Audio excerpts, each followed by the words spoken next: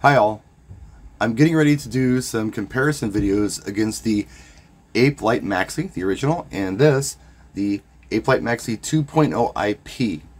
I was wondering if everybody knew what IP meant. No, this is not the answer to the question of what do you do in the restroom or what happens when you laugh way too hard. This is a different kind of IP. This IP stands for ingress protection. Ingress means, stuff getting inside of it. And protection is protection. So this particular light is IP65, which for those of you who really aren't interested in big explanations, it's rated for outdoor use. It's not going to get dust inside of it. It's dust proof and rain and splashes aren't going to hurt it. So that's what the IP in this case means. Website says IP65. And if that's all you wanted to know, thanks for watching, practice, and enjoy. If you want to know more, I'll read from Wikipedia here. The IP code or ingress protection code indicates how well a device is protected against water and dust.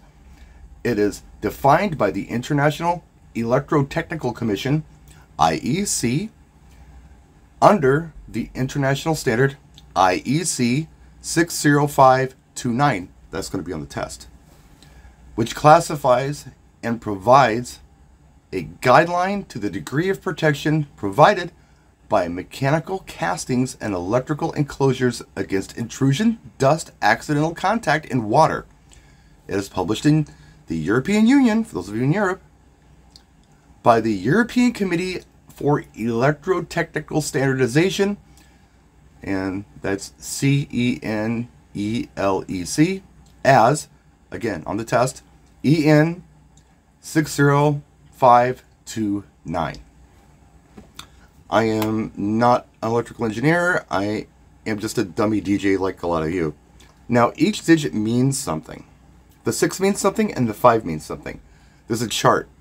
And if you go in the description of this video, I'll give you a link to this Wikipedia page that I'm looking at, and you can look at this chart for yourself.